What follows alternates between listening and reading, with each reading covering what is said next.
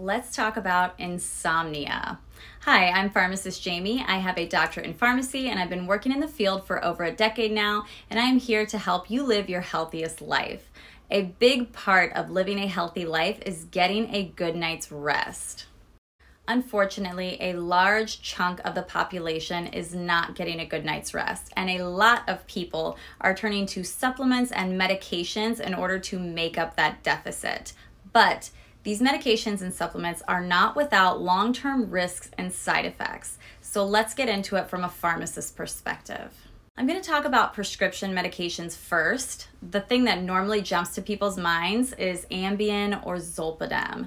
That is in the hypnotic drug class along with Lunesta and also Zaloplan. We call these the non-benzos in the pharmacy world because they have selective receptors. So they won't be hitting all of the same receptors as some other benzodiazepines, like the muscle relaxing effects and the anti-anxiety effects. You won't really see those in these medications. These are selective more just for sleep. Now, I will say that out of all of the prescription medications available for sleep, these probably have the best evidence compared to a placebo, but they are not without risks and side effects. Number one, these medications come with a black box warning for complex sleep behaviors. So those stories you hear about people driving in their sleep, eating in their sleep, sleepwalking, that is what is associated with these medications. Another thing I think most patients are not conscientious about enough is that the dosing is different for women or for older individuals. The 10 milligrams should really be reserved for younger men. If you are a woman or if you are over the age of 65, if you take these medications at all, it really should be at the lower dose, the 5 milligram. Another thing I think people should be aware of with these medications is that they work best on an empty stomach. You should not have eaten anything for several hours before taking these medications. If you take these medications after eating, it's going to cause them to have a delayed onset of action, which means that they're going to start working much later. You're going to get to bed later. That's not what we're looking for here in trying to treat insomnia. Now, as far as differentiating between these three different hypnotic medications, Lunesta has a longer half-life, so it has more of a chance of making you feel groggier in the morning. But Lunesta and Ambien don't work exactly the same way, even though they're in the same drug class. So if you don't respond to one, you may respond better to another one. The Zaloplan has a very short duration of action. So a lot of times that one will be used for middle of the night wakenings. In fact, I often see patients who are taking like an Ambien every night and then they get maybe like 10 pills of Zaloplan as well to take as needed for middle of the night wakenings. Ambien does come in several forms. It comes in the immediate release, so that's more like if you have trouble getting to sleep. It comes in the controlled release, that's more like if you have trouble waking up in the middle of the night. And it also comes in like the ones that you can put under your tongue or the sprays, which can also help with middle of the night wakenings that are intended to be used as needed if you wake up in the middle of the night. Please note that all of the clinical trials involving these medications are short-term studies only. This is not the way that I see these medications being used. Generally, once someone gets on one of these hypnotic medications, they're on it forever and ever and ever. I almost never see someone just having like a 1 or 2 week or 4 week trial of this med, which is what all of the clinical trials are testing. So that is of great concern to me as far as the long-term effects of these medications. We don't really know yet because there aren't any long-term studies that we can really dive into the data and get a hang of. So please just be conscientious of that and know that there might be long-term side effects that we don't really see yet because no one's doing that data. They're marketing these medications as short-term medications. That's the FDA approval for them, but everyone I know uses them long-term, so that's a little sketchy. Another class of medications that we often see prescribed for insomnia are antidepressants. Here's looking at you, trazodone. Yeah, trazodone is an antidepressant, but I definitely see it more often used as something to help people get to sleep. The thing I like about trazodone is that it has less side effects than a lot of the other sleeping medications. It does come with a few risks. Orthostatic hypotension, so that's basically if you stand up too fast, you can pass out. We've had a couple serious situations happen with that I have personally seen in my patients. Priapism is another thing that can happen. So be aware of those side effects. I think that this is a decent option for people who have depression and insomnia. Trazodone can kind of cover both of those. A lot of times we'll see it used in conjunction with an SSRI. Very common and seems to help a lot of people. Another antidepressant that we will often see prescribed for sleep is doxepin. It's usually at a lower dose, more like 3 to 6 milligrams. This does have a longer half-life, so I think that it tends to show more grogginess in the morning for a lot of people. We can also see dry mouth and hypertension issues with this medication. Just a few things to be aware of there.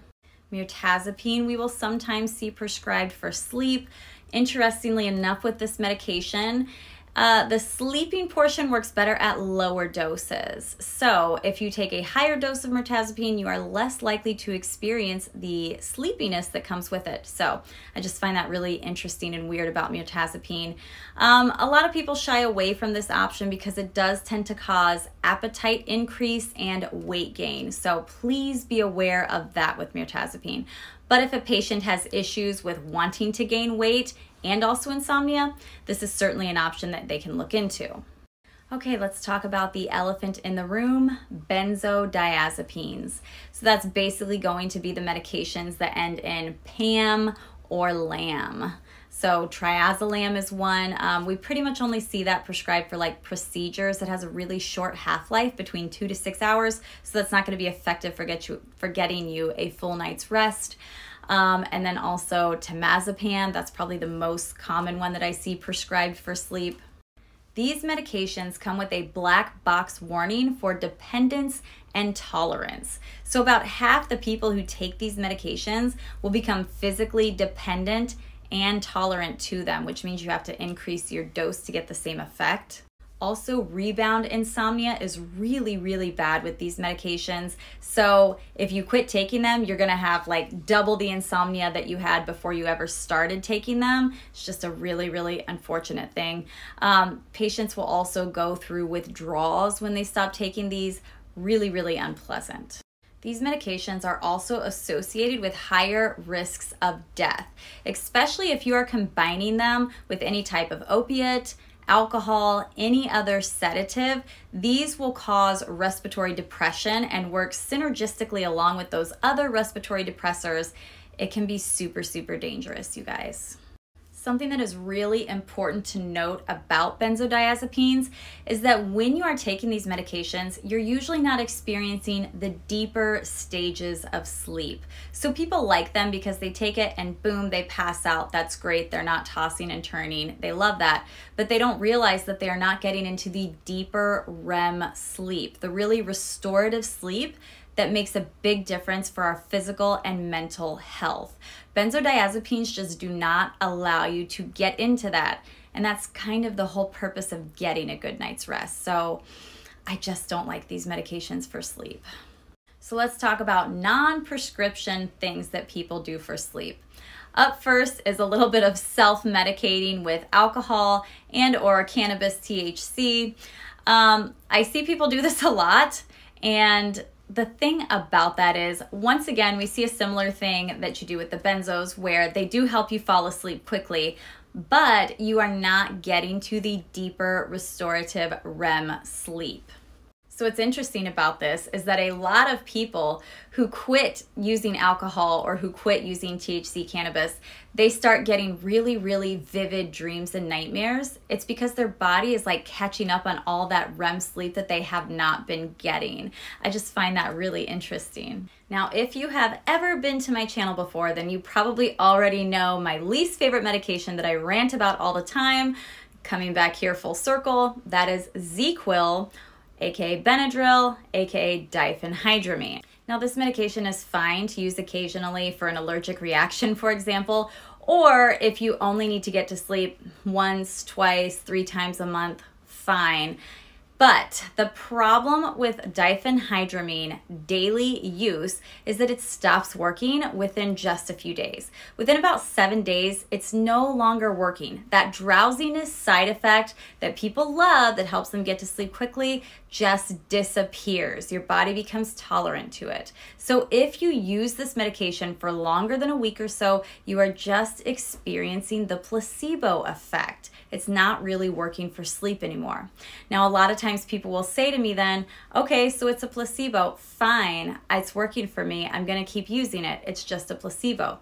But guys, it's not a placebo, okay? It's a medication and it comes with long-term side effects. The most serious side effect being that it is linked to dementia. So when we see clinical trials where patients are using this medication nightly for 3 years or more, they are at a higher risk for dementia or Alzheimer's. It's not just a sugar pill, you guys. It has consequences. So please do not use this medication nightly for sleep. And the same things go for Unisom, okay? Those are both in the antihistamine class. They both have the anticholinergic effects. Also, they're really, really unsafe to use in older people. Older people eliminate this medication much less effectively than younger people, so they are especially dangerous in senior individuals. Now, there are some supplements that do perform slightly better than a placebo. They're not going to change your life. They're not going to make you pass out instantly like some of the medications that we've already discussed, but it's better than nothing. And we're talking about how wonderful the placebo effect is. These are generally safe to take nightly. Please check in with your doctor before using these because they're not for everyone, but they are safe for a lot of people. That's going to be melatonin, 5-HTP, valerian root, or magnesium, okay? Those are 4 supplements that you can consider incorporating into your routine. You can find supplements that have multiples of these combined. I personally take one that has melatonin, 5-HTP, and magnesium. It does help me, okay?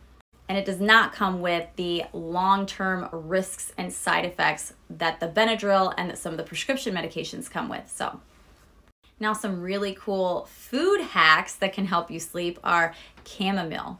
This wonderful tea performs better than a placebo to help you get some rest. Also almonds, high in magnesium. Kiwi has serotonin in it, which promotes good sleep. And tart cherries are one of the very few foods that naturally contain melatonin. Very interesting.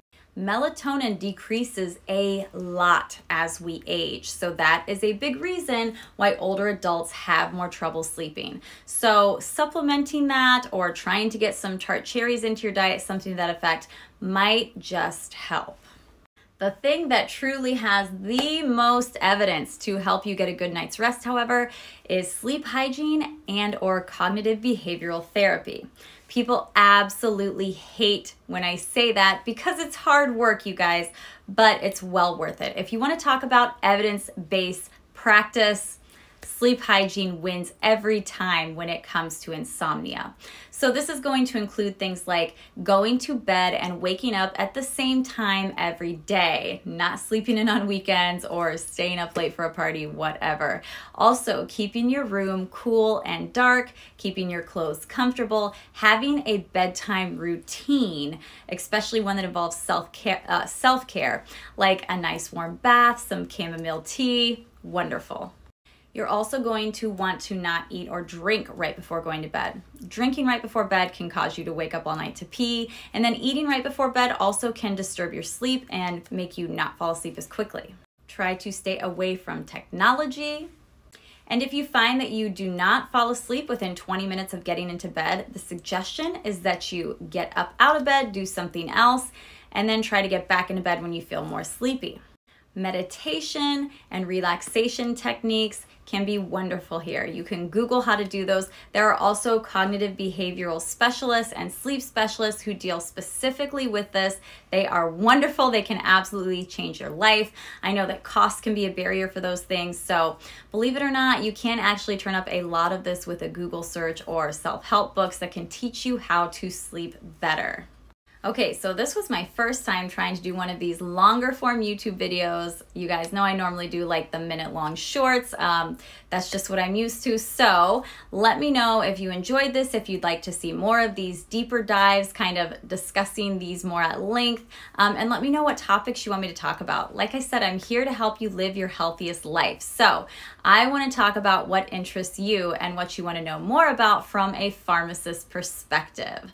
Okay, well, I hope that you have a great day and a wonderful, restful night. See you soon.